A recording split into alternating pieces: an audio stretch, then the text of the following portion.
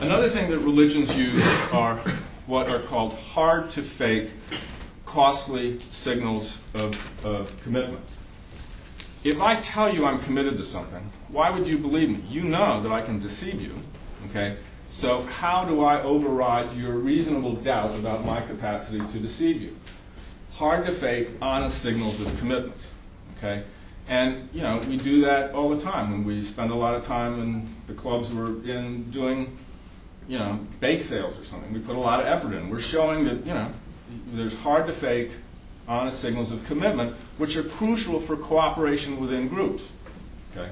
And, you know, religions use this tremendously, okay?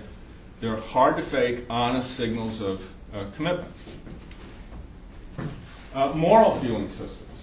And religions claim that without them, we have no morality. That is simply wrong. Moral intuitions are part of our brain. Moral intuitions start to come online when we're still infants. And there's fascinating research that even very young children, preschoolers, have clear intuitions about wrong, unfairness, people being hurt, reparation being needed. We have moral, intuitive reasoning capacities that are embedded in our brain that come online when we're a child. And you can see how basically religions hijack that. This is a way, I think, of looking at morality and religion. Morality is doing what's right, regardless of what you're told. But a lot of religious morality is doing what you were told, no matter whether or not it's right. If you look at the biographies of the men who flew those planes into the towers, particularly Hijacks, the pilot of the plane that went down in Pennsylvania, absolutely lovely guy. I mean, you'd want him to marry your daughter. And, you know, basically good people whose brains have been hijacked. We have a capacity for altruistic punishment. And you can see where this would be crucial to group living. We're willing to punish social cheats at a potential cost to ourselves, always.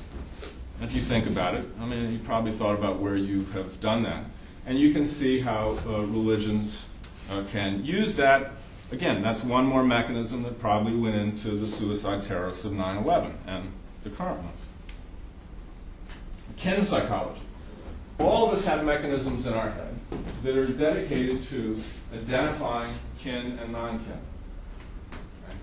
Okay? And you can see how religions utilize this. I mean, just think about it. I mean, you know, priests are the brothers, nuns are the sisters, Pope is the Holy Father. There's constant evocation of pseudo-kinship terms in all religion. If you look at male suicide bombers, they're recruited and they're constantly talked about their brother Muslims. Okay? Pseudo-kinship terms are constantly used in religion. Now I want to take just a little bit of a deviation here, but just to show you something that's fascinating. Religions are man-made. They come out of human minds. But even more interesting is that they are influenced. Theology is basically designed by ecology. You can show when you go across the world that there are basically two kinds of religions, rainforest religions and desert religions. And in the rainforest religions, they're usually polytheistic, multiple gods. Think of the richness of a rainforest. The gods are much less interventionist because, you know, there's fewer drastic controls over your life. Women are more equal, and they tend to be less repressive.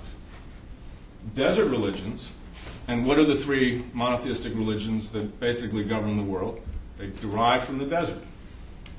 They're monotheistic, interventionist gods that are powerful and control. They're very hierarchical. There's a lot of military-like hierarchy in desert religions. Women are inferiors, and they tend to be repressive.